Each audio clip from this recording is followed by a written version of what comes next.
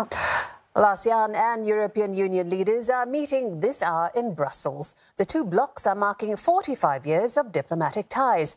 An EU official says the meeting is an opportunity for both blocs to commit to their strategic partnership against the backdrop of current geopolitical tensions.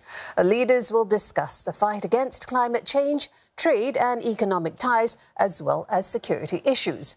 The EU is also expected to announce around $10 billion worth of investment in ASEAN infrastructure and connectivity projects.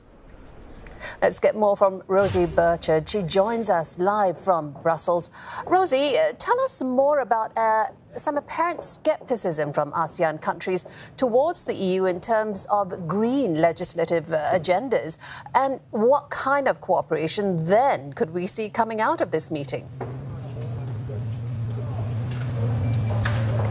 Well, I'm here at the summit as talks are just about to get underway. You see lots of journalists and cameras behind me. The Belgian Prime Minister has just left to head into those talks, and he is only one of many who have been filing in and talking to press. Now, you mentioned there's some scepticism from ASEAN countries when it comes to the EU's big green legislative agenda. Now, this is particularly when it comes to EU laws, which will restrict imports of goods which are linked to deforestation. There are also some moves towards limiting goods linked to palm oil and also a carbon border tax on imports into the European Union. Now, some ASEAN countries see these as discriminatory, as a bit protectionist and perhaps a drag on future growth for the bloc. Now, EU countries will be trying to reframe that today. They'll be trying to sell this as instead an opportunity for ASEAN nations. And of course, ASEAN as a bloc is a huge area of economic growth within the world. Now, I was able to ask the Dutch Prime Minister Mark Rutte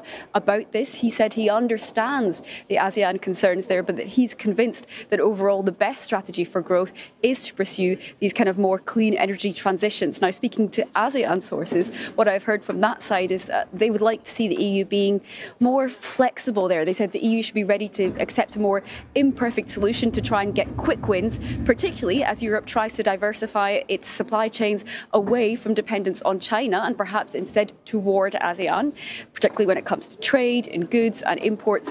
So that's some of the kind of the geopolitical backdrop of this summit. Of course, from the EU side, what is their big priority is trying to get this joint declaration, which we're expecting to come out in the next few hours.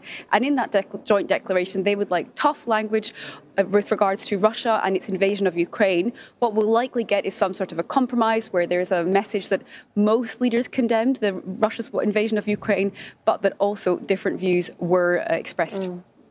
Now, when we look at the EU footprint in ASEAN, it currently has only free trade agreements with Singapore and Vietnam, but there have been bilateral announcements with Malaysia and Thailand about cooperation agreements. What can you tell us about those?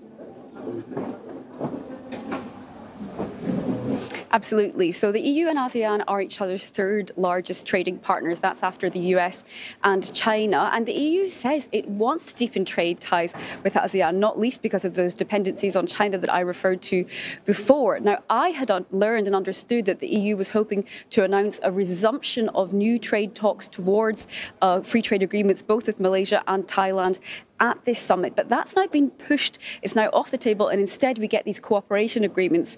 Now, one Malaysian source says they're hoping at least that free trade agreement talks will instead start in the new year. Of course, there's a new government in Malaysia, which also kind of changes the dynamics. Perhaps they're looking for a bit of dust to settle there before moving forward. But certainly from the EU's perspective, they say they want more trade. However, it has to be trade.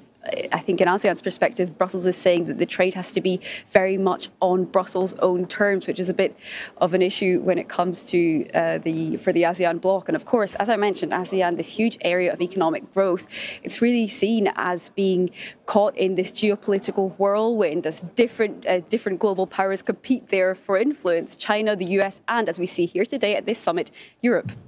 Indeed. Many thanks for that report, Rosie Burchard, talking to us live from Brussels.